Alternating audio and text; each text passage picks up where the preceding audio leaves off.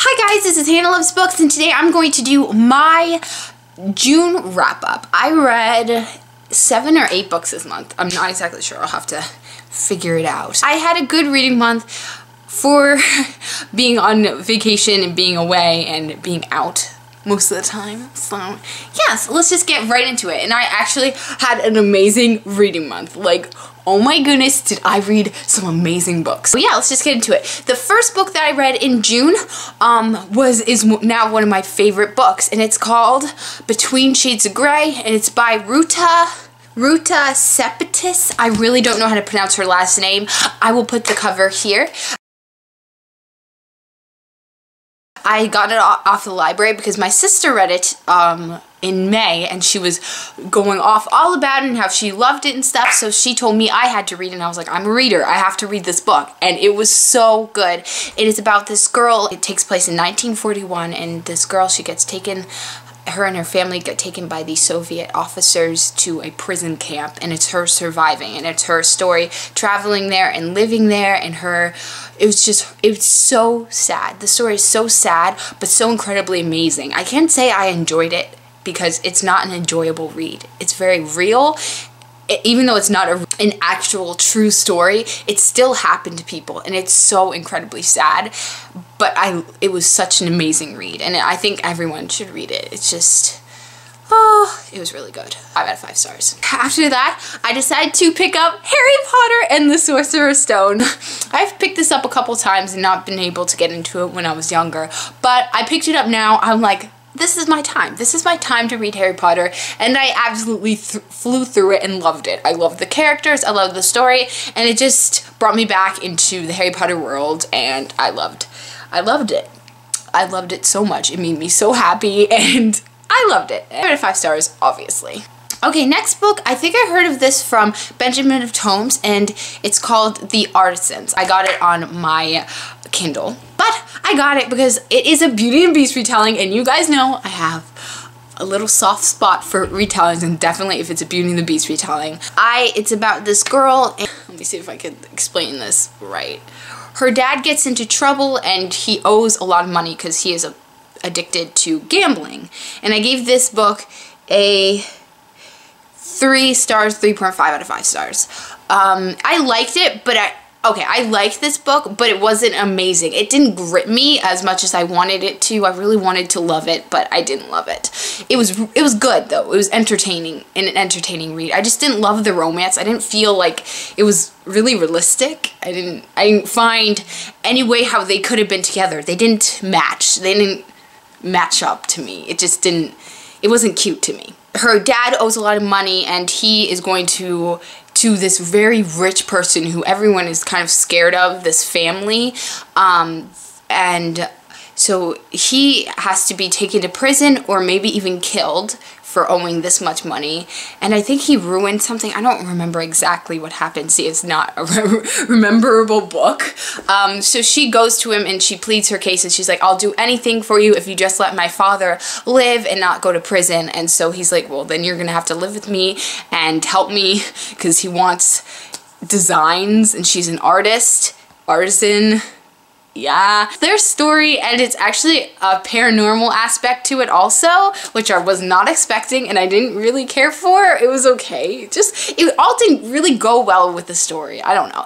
Next book I read this month was The Cellar by Natasha Preston. I've been talking about this because I've been really excited to read this. I actually read this on the plane ride on my vacation, and but it took me a while. It took me like a couple days to read this, not just the plane ride, because it is a pretty thick book.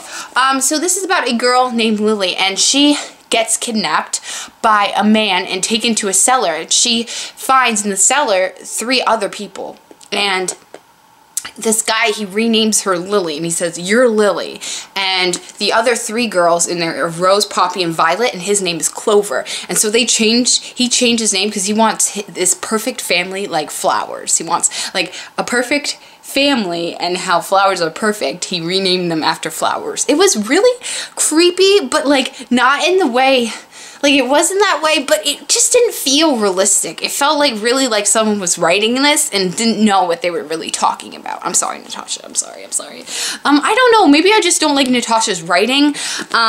It just wasn't my favorite book. It didn't do it for me. They do cover dark topics, just warning you, like, abuse happens in this and there's a lot of killing, but it didn't hurt me. Like, it didn't affect me in any way because it didn't feel real.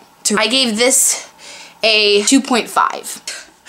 My books, okay, so I had a good reading month or just like reading month, and I read From a Distant Star by Karen McQuestion, and I actually had a hard time getting through this book. So let me just tell you what it's about. It's about this girl and her boyfriend, her love of her life, is dying of a sickness of cancer, and he is pretty much on his deathbed, about to die, and he miraculously comes back to life, but like, he gets better, he gets healed, but he's not the same person as she fell in love with, and he's a different person. So that's all I'm telling you. I'm not going to get into it. I didn't really like it. I thought the concept sounded really interesting, and I heard a lot of people haul this and stuff. I didn't really care for it. I found it a little boring. I didn't really connect with the characters. Like, it wasn't bad, but it wasn't great either. It just, I felt, when I finished it, I felt very unsatisfied and kind of just like, oh, okay, alright, I gave this one a 3 out of 5 stars. I couldn't wait any longer. I picked up The Chamber of Secrets by Harry Potter. What? No. I picked up Harry Potter and the Chamber of Secrets by J.K. Rowling. And I like this one, I think, even more. I just love them all, so I love them both. I've only read 2. I may have read 3 by the time I post this. But yeah, it was just super good. I loved it. It's just so entertaining. 5 out of 5 stars. After that, I read another book that I really enjoyed and I could not stop reading. Was Lux Obsidian by Jennifer L. Armentrout, and this is in the Lux series, and I finally got to this, and I read the whole book, and that's where I ended, and I still have Onyx to read, and the other 3 books, yeah. I really love this. The characters are so great, so funny. This book is just so funny. Okay, I do have to admit, the romance is a lot, like a lot, yeah. It was a lot. It was kind of like, they don't even like each other really in this book. What are they gonna do when they like each other? You know what I mean? I couldn't, yeah. I still really love the characters. I love how sassy they are. This did remind me a lot, like like Twilight, obviously, because everyone says that. But of course, I loved it much more than Twilight. I gave this a 4.25, and then I thought Damien was a little like, I liked him, like, I like him, I can't help but like him, but still he was a little, like, overly cocky. I know he's probably gonna get better. I hope he gets better in the next books to come, but he annoyed me a couple times in this book.